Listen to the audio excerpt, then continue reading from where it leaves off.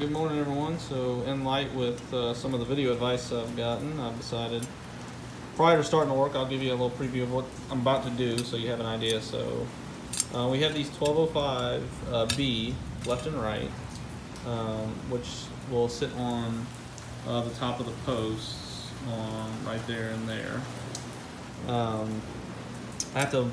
I've already countersunk the holes, as you can see. You had to machine countersink the 4 holes for each nut plate. And then now I have the nut plate clecoed on with a bolt in place. And I'm gonna rivet these on. Once that's complete, we will be riveting on this this cross plate here, which of course the fuel tank will sit right here, and then the seats will back up to this. So the seat backs will back up to this.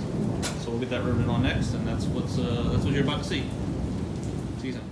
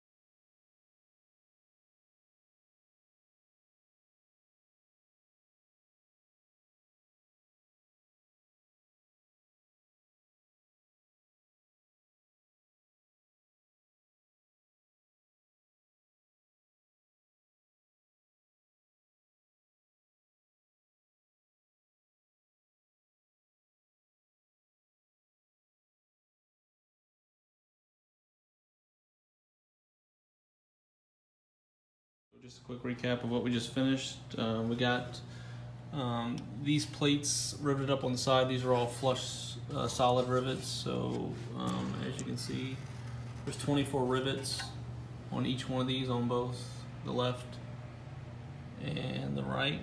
So we got those riveted in.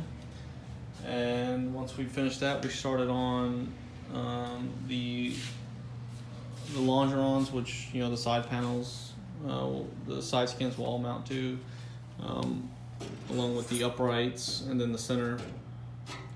So got all that riveted in, and next we'll be moving on to the, oh, I did forget, what you saw there was in the last video. So we had to dimple 22 of the holes on this 1234, which is this top piece that sits on top of the longeron. And then since these were dimpled, we had to machine countersink the longeron. So all these holes up in the front, up to here, we had to dimple and machine countersink. So finish that up. Now next we'll be moving on to the side skins, which starting to cut out the slots for where the wing spars will slide in here. So that's what's coming up next. See y'all soon.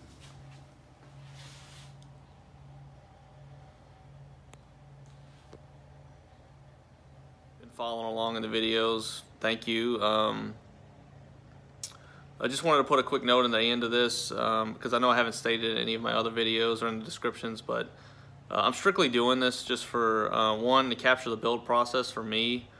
I did have a blog on Weebly that I was managing, but it just took so much time. I was spending 2 hours at a time to upload photos, organize everything, and then type everything up, proofread, and then I was having issues with the website. So I got tired of that, and after watching some of the other videos online, the RV-10 build that Jason's doing, watching Andrew's video on the 14, doing a wonderful job. I love it. Kept me going when I didn't have the kit to work on. So when I was waiting between the empennage and the fuselage kit, it's just something to keep me entertained and keep me involved with somebody else's project and not so much my own. But these videos are just for entertainment purposes only. This is not instructional, so don't take it as learn from me, or who knows, I may be doing everything wrong. I hope not, but So yeah, just for entertainment purposes only. And if you like what I'm doing, you know, leave a thumbs up, subscribe, you know, hit the notification button. You'll see the new videos when they come out. If you don't like what you're seeing, or there's some things you want to see me do differently, drop a comment below and let me know what it is. I'm open to feedback. I'm not out buying expensive camera equipment and mic equipment and stuff like that. I'm just strictly doing this to document the build process for me, for the most part.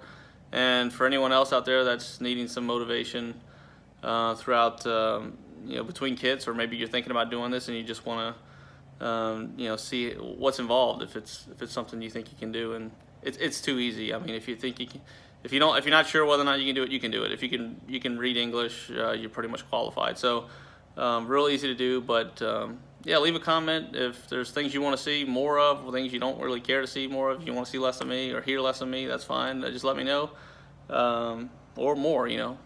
Either way, I'm open to feedback, so let me know what y'all think, and thanks for following along.